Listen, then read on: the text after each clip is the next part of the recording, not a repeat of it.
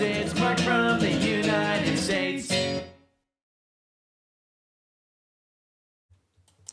Good morning, good afternoon, good evening, Mark from the States. How are we doing? I'm doing fantastic. I hope you are as well. Thank you so much for coming. I'm excited today. We have a new channel we're going to look at. This is from a world-renowned author, Dilip Sakar, and I hope, sir, that I'm pronouncing your name correctly. I reached out to him. He was more than gracious to allow me to share this video with all of our family members here on the channel, and I know I'm going to learn from him. We're, of course, going to be talking about or learning about the Battle of Britain as it is started this week. Or did it? When did it start? And that is the topic he's going to be discussing today. So I'm excited to see this come sit with me on this big fake couch. And hopefully you'll learn something as well. Please go support his channel. I'll leave the links in the description to this video and to his channel. So hop on over there. I mean, it's if you want to know anything about the Battle of Britain, which I do because it's history that we only get a brief, glimpse of over here in the States, but it's such an important moment in time. Go to his channel and I hope to do more and learn more from him down the road for sure. But this is a good starting off point. We're going to watch some videos and try to learn as much as we can. Hopefully it sticks. That's the issue. I get so much information that it's hard for it to just stick there. It gets in there and it just kind of finds a little corner and it just kind of sits there until something, causes it to pop up and I'll go, oh yeah, but I'm going to learn something today, obviously. So hopefully you will too. We have a live stream Sunday. I don't know exactly what time it's saying for you. Me, it says 9 a.m. Some people brought up that the 8-hour difference is not so much that. It could be 9 hours difference. So let me know exactly what time it is scheduled on your end. I'm more than happy to move it up an hour. Monday's probably, been told that some people might be at work, and just trying to get it to where most people can join. I know with the big soccer match going on, I just don't. My schedule is a little wonky, and this is really the only time I have to do it this weekend. So I'm just going to leave it on Sunday. If you can make it, that's great. If you can't, I totally understand. This is a big deal, the final of Euro. So I get it. But for those of you who can, so it's either going to be at what it's scheduled at now or an hour early. So just kind of keep an eye on.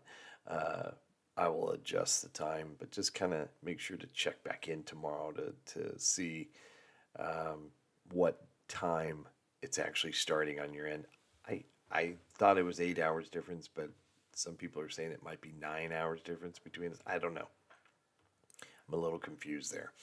But anyway, come sit with us. We're going to jump right into Did the Battle of Britain Start on the Wrong Day is the title of this video. Again, please go support Dilip and his channel. I'm truly honored that he has given this blessing for us to learn from him. And let's do it.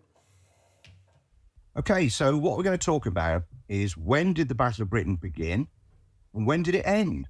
And what actually was Hitler's intention? And it's very interesting to see how this whole thing has evolved and indeed the level of confusion around those subjects then and now. So I've really studied this in great detail. I mean, as I'm sure most of you know, I'm writing an 8-volume official history of the Battle of Britain for the Battle of Britain Memorial Trust, and the first 2 volumes are now available. It is December 2023. So there'll be 8 altogether, and the project is 1 million words, pretty much, I would think, by the time we're finished. So when you're doing a project like that, you really are looking at things in really microscopic detail and checking all of the facts, all of the documents, and so on and so forth. And this is so complicated. There are so many dates involved with this that are significant. Now, 24th of May, 1945, the Air Ministry decided that they were going to recognise fighter aircrew who had flown operationally in the Battle of Britain with the award of a bronze class, which will be worn on the 1939-45 Star, the Battle of Britain class. And then, on the 23rd of July, 1945, the Air Ministry decide on the dates. That is the 10th of July, 1940 to the 31st of October, 1940, being the date between which the Battle of Britain was fought. So then we go to the 11th of September, 1946, and Lord Dowding, who was an Air Chief Marshal, was Commander-in-Chief of Fighter Command during the Battle of Britain, published his dispatch on the Battle of Britain in the London Gazette, very important document, in which he arbitrarily, in his words, chose 10th of July 1940 as the start date of the Battle of Britain. Now, certainly there was heavy fighting on that day. In fact, the heaviest fighting so far, involving over 100 aircraft over the Channel. And that's really why Dowding chose that date, because he saw it as an escalation in the fighting. Although, as he said himself, for him personally, the Battle of Britain really began in September 1939. And you can see exactly what he's talking about, because Dowding's perspective on this is preparing for this aerial assault that he believes is coming. And he was right, wasn't he? That's right. But anyway, the thing was that some historians have argued that the Battle of Britain began with the Dunkirk air fighting, and that's just simply not the case. If the Battle of Britain is fought to deny the Germans the aerial supremacy required for a seaborne invasion of England, that cannot possibly be the case, because it was not, none of those air operations, none of that air fighting was appended to Operation Sea Lion, as it became, a plan to invade Britain by sea. Now, therefore, the Germans surely then, their strategy must dictate the Battle of Britain start and end, because it's got to be the aggressor, it's got to be the attacker, hasn't it, who has the initiative, who is saying, we're going to invade you, and from now on, all of our operations are appended to that objective. And really, that's what happened. To be fair, Germany's lightning fast advance to the Channel left everybody stunned, not least Hitler. Nobody expected it. So suddenly, there are airfields in the Pas-de-Calais that put even London within range of the Messerschmitt 109. And this is what provided the opportunity. It was unexpected, this unique opportunity. And again, other historians have argued that Hitler, had he come straight on after Dunkirk without this sort of prevarication, if you like, before the British Army had a chance to regroup and reorganise itself, then he could have literally walked straight in. Well, I mean, that's not true either, because the Royal Air Force and the Royal Navy would have had quite a lot to say about that, I think. But that wouldn't have been possible anyway, because the Channel ports had been bombed and devastated, and they were in a mess. So there was a lot of clear-up operation required to make the ports properly operational again. Then, of course, you've got to assemble this great fleet of barges that is going to transport the German divisions across the Channel. So it wasn't as simple as that. But after the Dunkirk fighting, there was certainly a lull until the night of the 18th, 19th of June, 1940, when about 70 Heinkel 111 bombers ranged over eastern England, and there were a number shot down. In fact, that night, Sailor Milan of 74 Squadron, a legendary South African, scored the Spitfires for nocturnal kill. In fact, he got 2 that night, 2 Heinkel bombers. So that was really the first attack. And then it goes quiet again until the fighting starts over the Channel. And this is 2nd of July, 1940. That date is significant because the fighting over the Channel started that day. And it's also the day that the Oberkommando de Wehrmacht informed the Wehrmacht that preparations were to be made for a seaborne invasion of Britain. So you could definitely argue a case for the 2nd of July being the start date of the Battle of Britain. Hitler was well aware of what a hazardous undertaking such an operation would be. He was fearful of the Royal Navy. There was a lot of differences of opinion between the Army, the Navy, and the Luftwaffe about the whole thing. They got no experience of a combined operation of this nature. And look how long D-Day took to plan and organise and deliver. You know, and this is all a lash-up job. This is overnight, virtually, this opportunity. But Hitler's actual preferred strategy against Britain was not an all-out air offensive. It was not even an all-out war. He was very reluctant to go to war with Britain. And what his intention was to achieve a swift victory, which is what he needed, was blockade and diplomacy.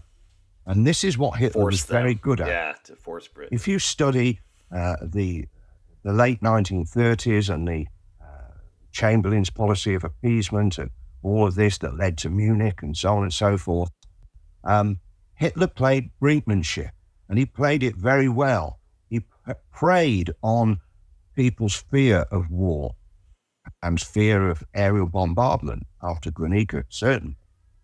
And it was this business, this fighting over the Channel with Oberst Fink of Kampfgeschwader 2, his Dornier bombers playing a big part in these attacks on shipping and the Channel targets, Dover, Channel ports, you know, all that sort of stuff. And these attacks are getting bigger and bigger. So we get to the 10th of July. But this is bluff. This is air fleet diplomacy. This is Hitler playing brinkmanship. And what he's doing is trying to frighten Britain into surrendering so that, you know, what he's saying is, this is our air force, this is what we can achieve, and we can turn the heat onto you, onto mainland Britain. Now, the Danes surrendered at the very threat of it, and the world had seen what had happened with Warsaw, Rotterdam, and as I said earlier, Guernica in the Spanish Civil War in the mid-30s. So, you know, there was a fear of air power and of aerial bombardment, and this is what Hitler's trying to do. But there is no way that Churchill and the War Cabinet are going to give in to this. But Hitler is absolutely deluded that there is still a possibility that Britain will come to terms. So constantly, this brinkmanship is going on, and it's building up to his speech in the Reichstag on the 19th of July. And 3 days before that, well, in fact, going back to the 13th of July, the Oberkommando de Heer, the Army High Command, they issued an invasion plan, which ultimately became Operation Sea Lion. So we can see this is starting to develop now. Yeah. Then 13th of July, that was 13th of July. 16th of July, we have this oft-quoted Führer Directive number 16, where Hitler is saying that Germany is going to prepare and, if necessary, carry out a landing operation to eliminate Britain as a base from which war can be waged against Germany. So, again, people quote that. This is Hitler's intention. This is what's happening. But he still doesn't do that.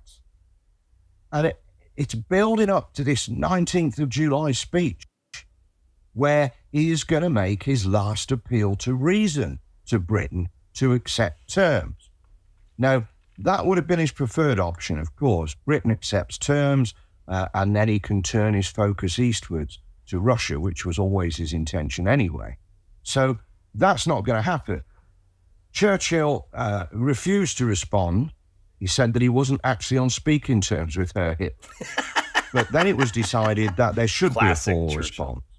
And on the 22nd of July, Lord Halifax broadcast an indirect response, which made it quite clear that Britain were fully intended to fight on, no matter what. And this is interesting because Churchill, as a historian, knew that states that surrender, they just disappear. But states that go down fighting, their spirit is alive and they will be reborn. And we're even seeing that in the world today, aren't we, with what's happening in Ukraine. Incredible parallel there. So Halifax makes this quite clear. Now, this is a powerful message because Lord Halifax, or Lord Holy Fox as he was called, was a primary supporter of Chamberlain's appeasement policy. So the fact that Halifax, of all people, is delivering this Britain's fighting on. I did not know he was in that camp with the appeasement group.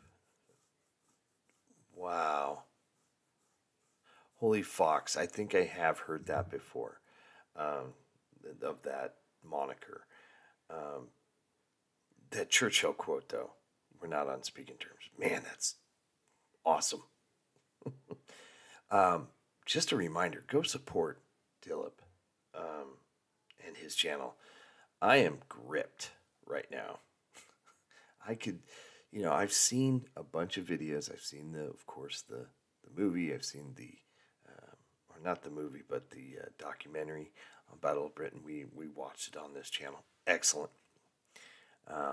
But still don't know a whole ton. But this is wonderful so far.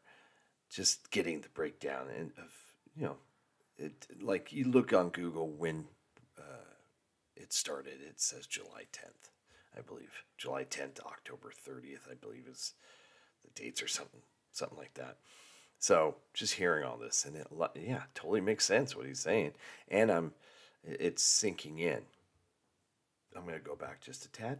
Halifax, of all people, is delivering this Britain's fighting on message to Hitler. It is hugely significant for Hitler to receive the message in that way and from that particular peer. Mm-hmm. So still nothing happens.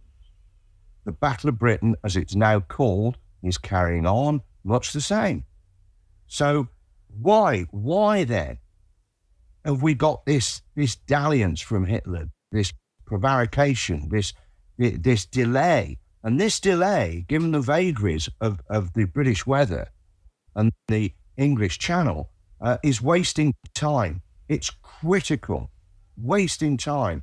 But in the end, after Halifax's rejection of his last appeals for reason, it's clear that there is no choice. Hitler cannot play brinkmanship anymore. There is no more room for maneuver. It is obvious that Britain is not going to surrender, and now he has to put his faith in Goering's Luftwaffe.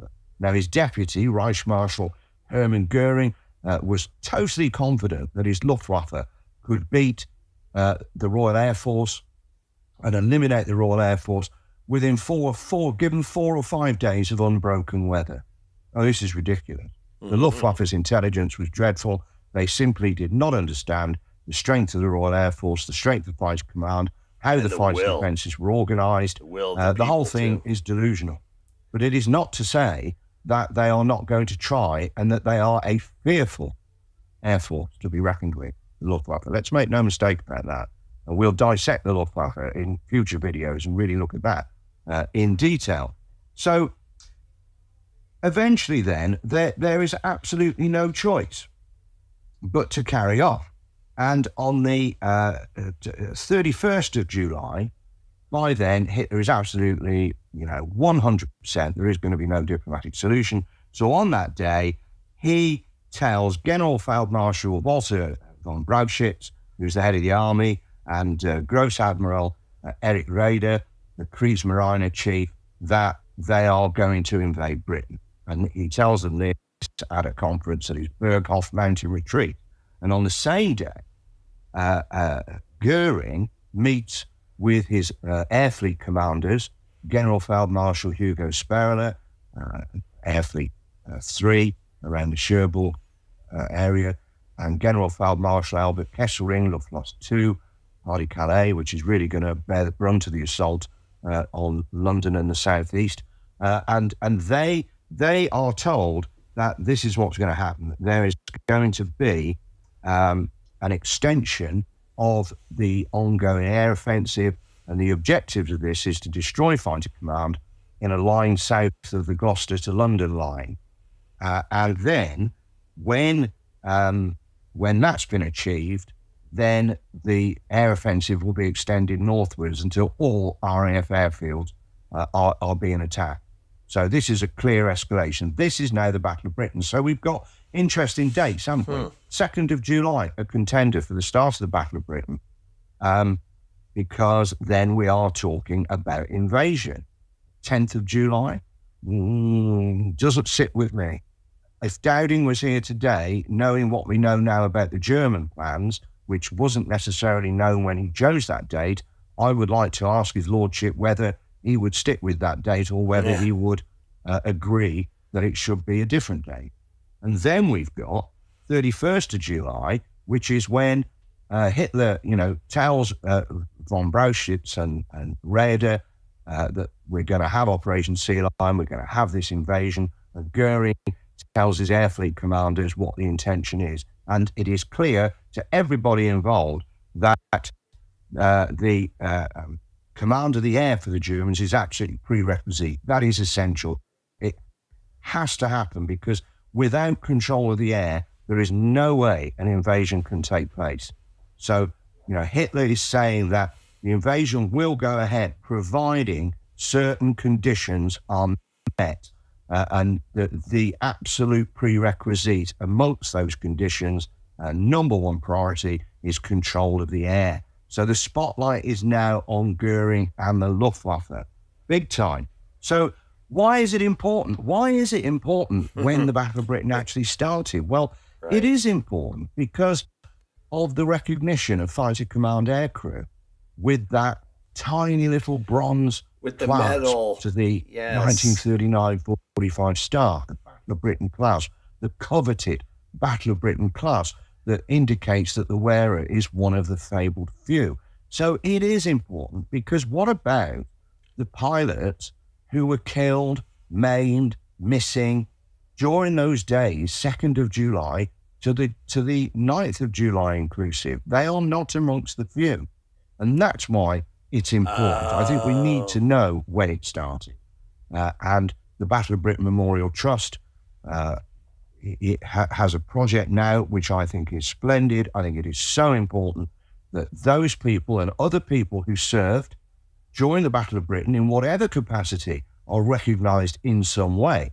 And down at the National Memorial, high on the cliffs overlooking Folkestone, beautiful, we have the airmen sat gazing out across the channel, which is the memorial to the few, and now around it are going to be blades of glory, which are tiles with names inscribed of people nominated by the public. So I would like to see people like ferry pilot Alec Bird, so recognised and remembered, who rammed a Junkers 88 on the 25th of July. Because he's a ferry pilot, he's not one of the few. Sergeant Bruce Hancock collided or rammed with a Heigl bomber, but because he was with training command, he's not one of the few. So that's brilliant. That's going to happen. That is at last some recognition. So we've now definitely got the Battle of Britain. Now we're into the 31st of July, and Hitler gives Goering until the 15th of September to achieve aerial supremacy. And the idea is that the whole thing is really going to escalate now. And these attacks on shipping and the Channel ports are going to increase in intensity. And it's going to really get going on the 12th of August was the original plan, with the Adlerangriff, which is the attack of the Eagles, which is now really going to focus down on the destruction of Fighter Command. And that's what we'll look at next. So it's a fascinating subject, I think, when you really start looking at the German plans and Hitler's strategy. And as we go through the Battle of Britain, you see how Hitler is thinking. We have some great primary sources like Count Cianu's diary, the Italian foreign minister who watched these events and often met with Hitler and his senior Nazi ministers and so on. So, we can see what Hitler is thinking and how this led to what happened the following year in 1941, looking east. And what a lot of people don't realize, I'm going to talk about this in detail because it's really important, is that Hitler's attack on Russia was not in isolation. It also included his altered strategy towards Britain.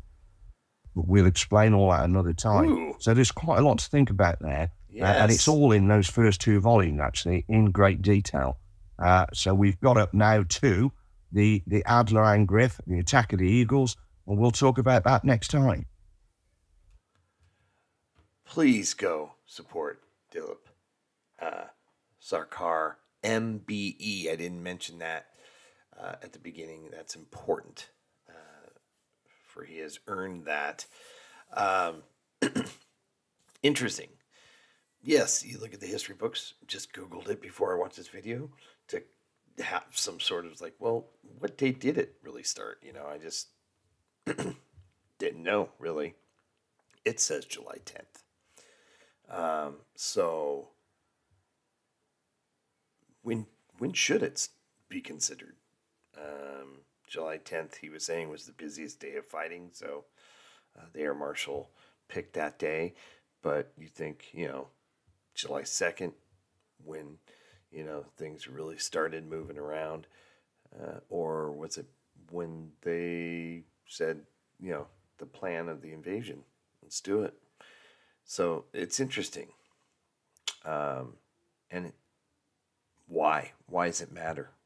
And he laid it out perfectly. It's all those people who gave their lives and fought before the July 10th arbitrary date that was chosen.